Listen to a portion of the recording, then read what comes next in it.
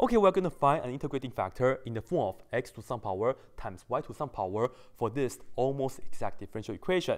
So we know that if this is the integrating factor, once we multiply everything by that, the result will be exact, right? So let's go ahead, multiply everything by, well, we just have x to some power at the moment. I don't know what n is.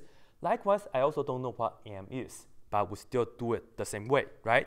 So we do that, and then we do this right here, and this, we of course also put this down just for fun, x to the n power, y to the n power. Okay, so now let's see what do we have right here. I'm going to do this in blue. This times that is pretty nice. It is just 12 x to the n power, y to the n power, and then we do this times that. So we add it with 5. This times that is x to the nth power plus 1. So let's put that down. And we have y times this, right? So we have y to the m plus 1. And this is it for the dx, okay, together. And then next, we take this times that, so we add it with, let's put down the 6, x to the nth power, we will have x to the m plus 1. And then this is y to the m times y to the negative 1. Therefore, we'll have y to the m minus 1. And then this times that, we add it with 3. X squared times that is x to the m plus 2. And then this times that is just y to the m. This is for the dy. And don't you guys like 0 so much? Because this times that is still 0. And this is what we have. And let me tell you, you know, we have to make an exact equation right here, right? So that means this right here, or let me just label that as the function capital M. And let me label this as the function capital N. We want to do the partial derivative now, right? And let me just write my n better, otherwise it doesn't look like an n. Okay, perhaps it's better, perhaps not, I don't know.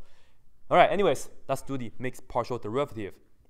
So right here, let me just write down, we will have to take the partial of m with respect to y, isn't it? Because this was dx already, we do this with respect to y. And now, let's look at this right here. The 12 is just 12, so let me write it down. And this is also a constant, right, in the y world, but y to the m power, we take the m, bring that to the front, and then minus 1. So we will have the m in the front like this, and we will have y to the m minus 1. And then we continue. We add the 5, x to the nth power plus 1. That's just a constant, so let me just put this down. 5x to the m plus 1. But for this, I will take this, bring that to the front, and then minus 1. So we will have m plus 1 like this. And then y to the m's power. This is what we have for the partial of m as the function, and then we do that with respect to y. For this, we do this, the partial with respect to x. So let me label this right here for you guys.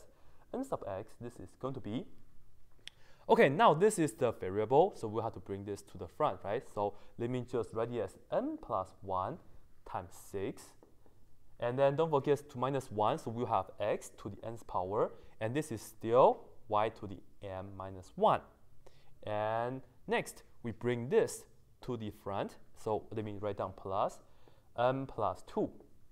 And we have this 3 right here. And we have to minus 1 for the power. So we have x to the m plus 1. And then y to the m power, right? And this is what we have. Well, we have to make sure that they are the same, so that this right here is going to be exact, right? Well, let's look at the first part. You see that x to the n match, this and that match. So that means I will just have to match this right here, isn't it? That's the first condition.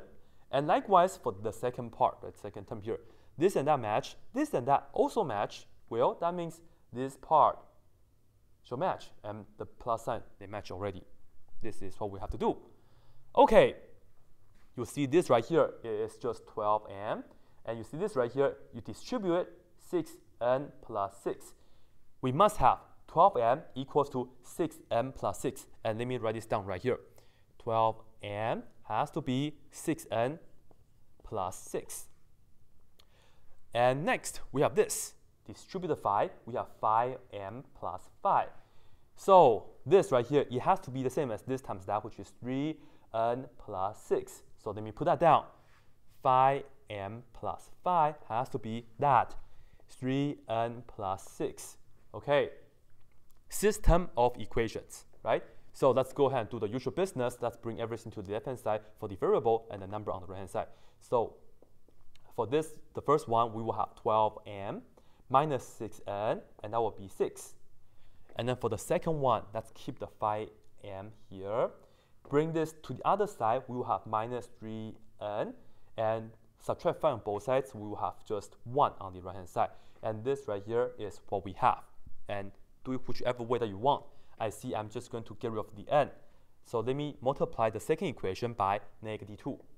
And let me multiply negative 2 and put the result right here. This times that is negative 10n. This times that is positive 6n.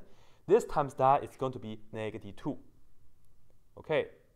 So now I'm going to combine the first and the new equation. All in all, this and that will be 2m. Negative 6n and positive 6n, they cancel each other out, right? So that's good. This and that, so 6 minus 2 is 4. So you see that m has to be 2, right? Divided by 2 on both sides. And now I'm going to plug in 2 for m into one of these equations, up to you whichever one. Let me just use the top one.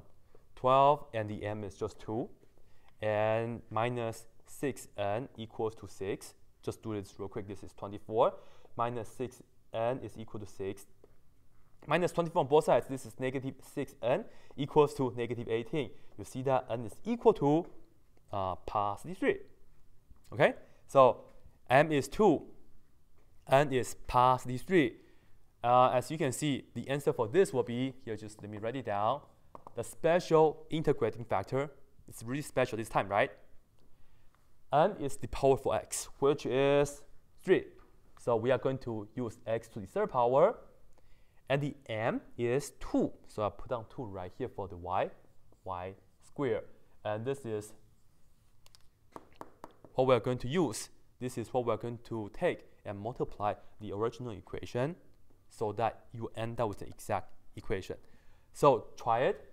I'm just going to show you how to find this kind of special integrating factor. Okay? So that's it.